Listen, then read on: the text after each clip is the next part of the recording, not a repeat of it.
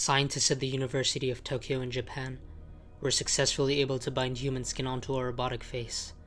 The team, led by Professor Shoji Takeuchi, were able to attach a mix of living skin cells that had been cultured and grown in a lab onto a resin base.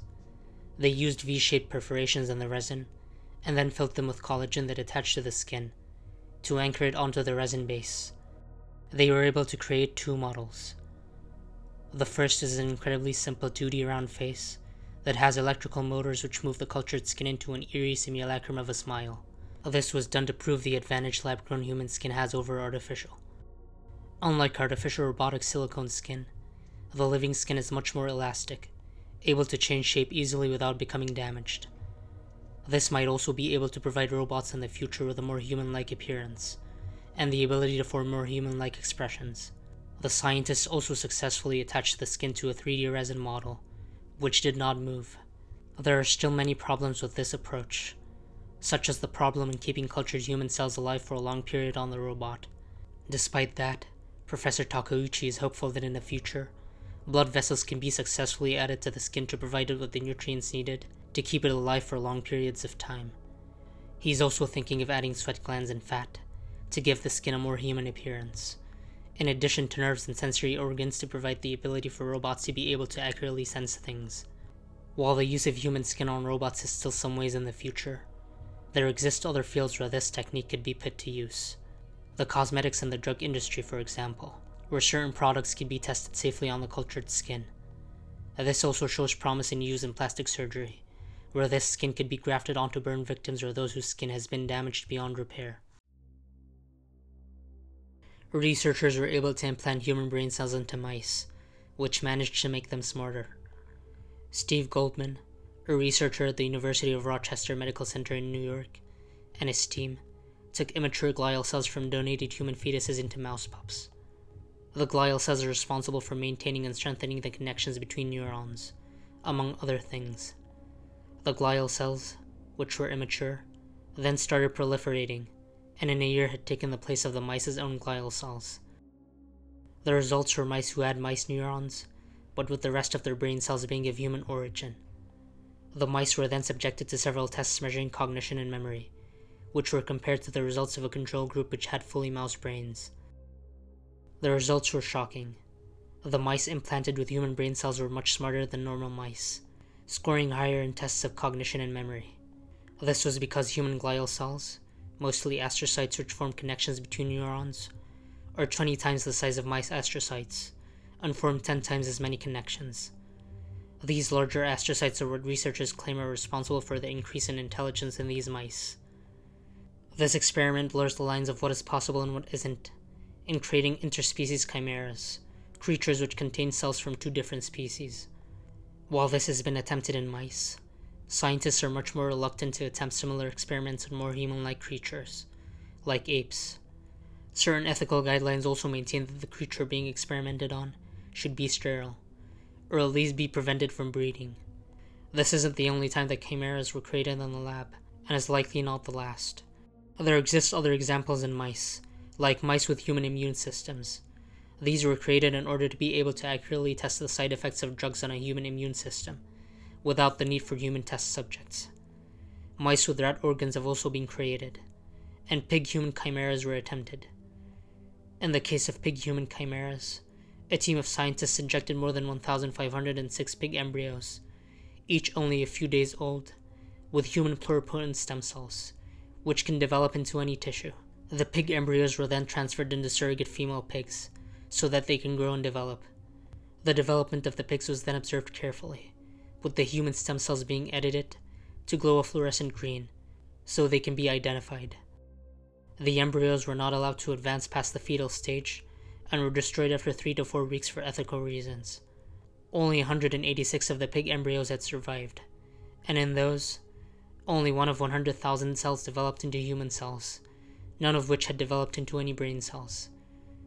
Despite that failure, the researchers are optimistic that this research could in the future lead to human pig chimeras with human organs.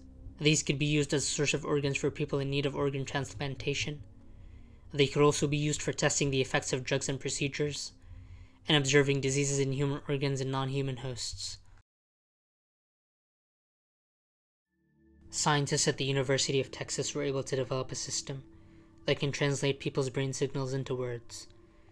In a 2013 study, researchers at the University of Texas hooked up 3 participants to an fMRI machine and made them listen to 16 hours of storytime podcasts in order to be able to gauge and record how each participant's brain reacts to several words and phrases. Due to the complexity of language and the incredible number of possible word combinations, a large AI language model similar to ChatGPT was trained on the gathered data. The AI language model was then used to decode people's brain signals as they thought of certain words and stories. The result was a brain-computer interface that could decode people's conscious thoughts with a degree of accuracy.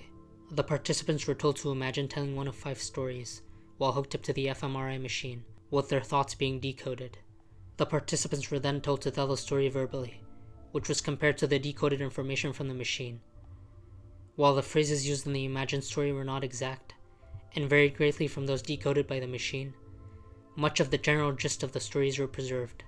There are still many problems to be worked out with this system, since it mostly depends on AI prediction of the collected data, and so far isn't entirely accurate. A similar study done by researchers at the University of Berkeley was able to reconstruct videos from the brain while participants watched movies. In much the same way as the previous experiment, participants were placed into an fMRI machine and made to watch movie clips, with their brain signals being recorded to produce a dictionary of brain signals to images unique to each individual. The videos were then reconstructed using videos from YouTube. These advances in brain decoding technology might provide an alternate method of communication for people suffering from locked-in syndrome, or people who have lost their ability to speak in general. As of now, there are many people suffering from locked-in syndrome that had been outfitted with brain implants or electrodes directly on the surface of their brains. These are more accurate than the fMRI method described before in decoding their brainwaves, but with the downside that they are more invasive, therefore should only be used when necessary. All this, combined with the relatively new market of brain implants like Neuralink, might make mind decoding technology available to the masses. As it stands today, this technology still has many limitations, starting with the fact that the accuracy of the decoded thoughts isn't ideal, depending mostly on AI language models to do much of the prediction. Also, each brain decoding model has to be painstakingly trained on the brainwaves of each individual, with each person having to listen to hours of stories or view hours of video footage to be able to form a comprehensive decoding model that is unique to each individual. In addition to this, the devices used in this technology are relatively non-mobile, heavy, bulking machines that are not easily moved around, which are also expensive.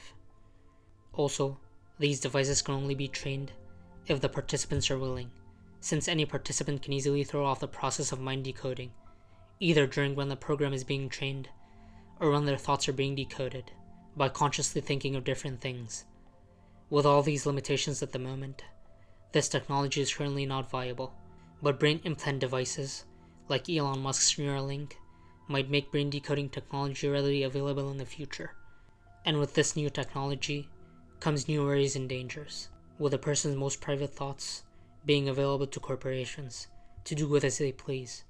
This data could be sold to third parties for advertising purposes, with advertisements being tailored to each person's thoughts. Or maybe this new technology might be used in the fields of law enforcement, where a person's own thoughts can be used to interrogate them, to find out whether or not they're innocent or guilty. It could also be used to spy on people, to predict the possibility of future crime, much like the movie Minority Report.